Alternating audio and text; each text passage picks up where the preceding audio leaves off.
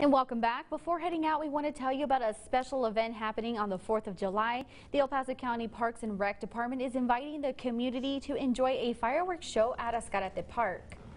That event will, of course, take place on Monday, July 4th, with activities beginning as early as 2 in the afternoon. The Ascarate pool will also have 2 swimming lessons, and tent rentals are available. The fireworks show itself, taking place on the west side of the lake at 9:20 p.m.